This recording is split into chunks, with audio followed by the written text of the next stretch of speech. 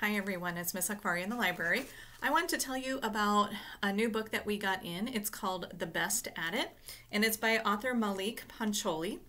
This book is in our teen and teen issues section, and the main character is going through a lot of issues kind of all at once. The main character in this book, his name is Rahul. Rahul lives with his family, including his grandfather, in a small town in Indiana. And his father's a doctor, his mother owns her own company, and Rahul is the oldest in his family. He has a younger brother, and Rahul has a great best friend. Her name is Chelsea. But Rahul is really struggling a little bit. He's nervous about going back to school, specifically because he's starting junior high this year.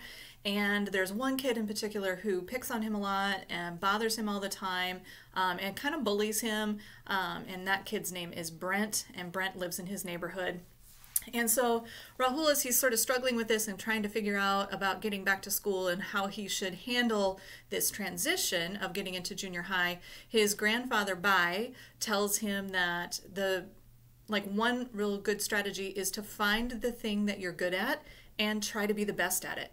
And Rahul really takes that language to heart. And so he spends a good chunk of his year trying out different things and trying to see if that's something that he's gonna like. And across the way, it's kind of funny some of the stuff that he tries out and how it goes for him. Rahul also struggles with a little bit of some compulsive thoughts at times, and so that's kind of interesting to read about and to kind of try to understand what that might be like, because that impacts his behavior out as well. This book was really enjoyable for me to read. I kind of could sympathize with Rahul's struggles in starting kind of that next section in your life. Starting junior high is kind of a big deal.